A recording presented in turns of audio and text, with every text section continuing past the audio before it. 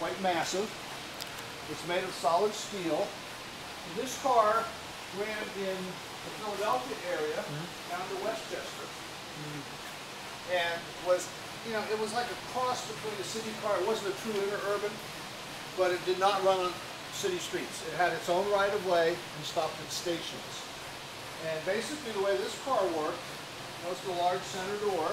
That's where the passengers got on and off through the center door.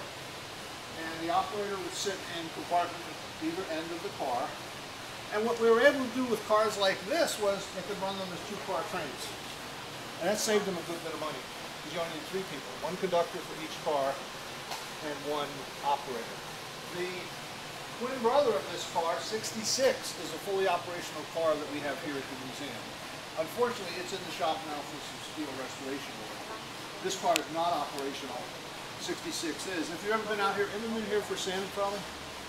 We do an event in December, starting Thanksgiving, called Santa Trolley, where Santa Claus rides with the kids.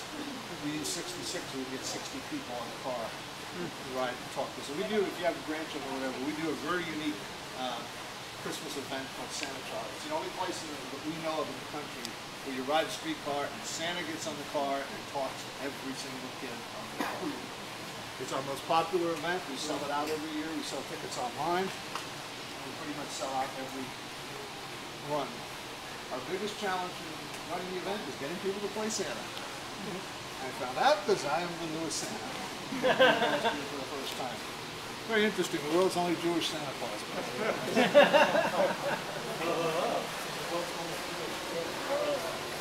This is a wolf park. Again, back in the early days, when farmers had to get their milk